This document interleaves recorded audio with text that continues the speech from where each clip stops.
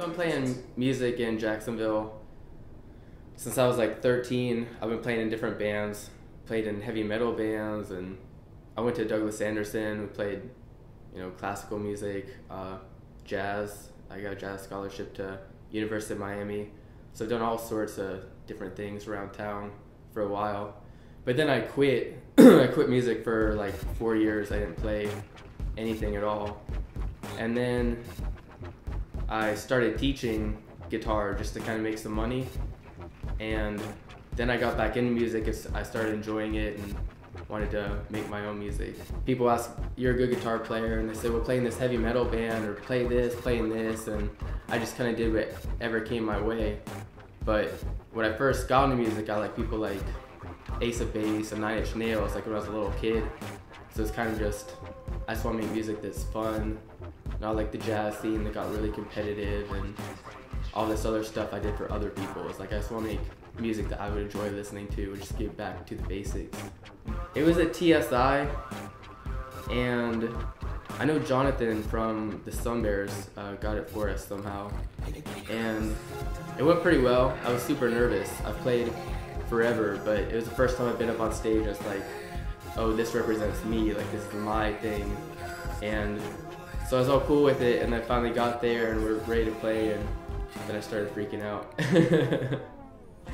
It was just different, standing up and being like, this is my music, and really taking charge of it. Because even, going to Douglas Anderson and everything, playing all these concerts, it's like, well, I'm just playing what we're supposed to play. I'm playing the piece that's in front of me, and I work professionally as a guitar player, and you never really take ownership of it. It's just like, well, my job is to play this the right way. But then stand up and being like, I wrote these songs, this is what I want to say, this is what I'm about. That's totally different. The thing I enjoy most about this project is that I just feel freedom. I don't feel any pressure to be successful, really. Because even though I work as a musician, this isn't what I make my money with, really. I'm not dependent on it. So I guess if you're a big band and it's really your main source of income, sometimes you start to feel that pressure of, I have to write good songs, or I have to write this type of song.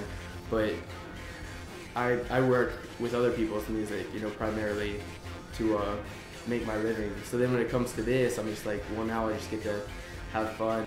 But there's Ian Kelly, plays bass, and he's a very great bass player. So happy to have him. He plays around town in a lot of different bands.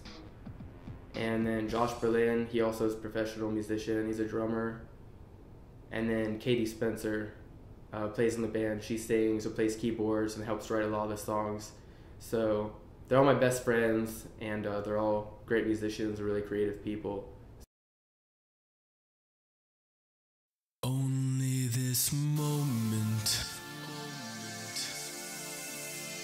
only for you, only this moment, only for you.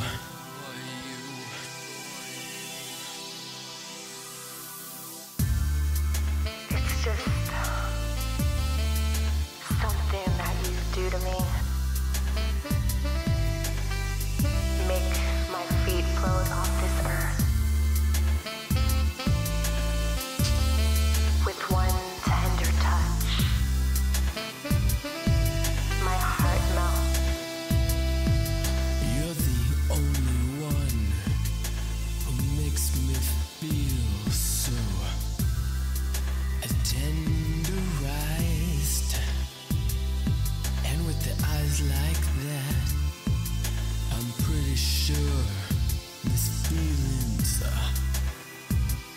gonna last.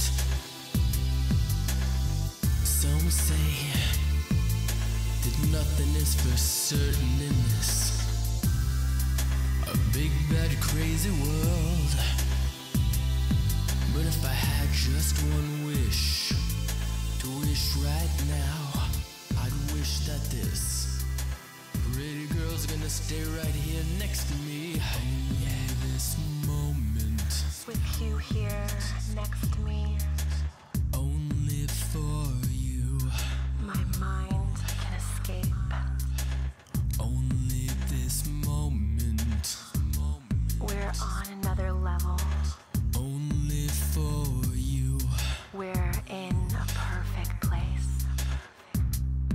Imagine love without pain, life without death.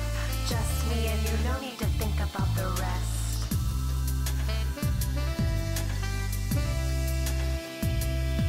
Imagine love without pain, life without death. Just me and you, no need to think about the rest.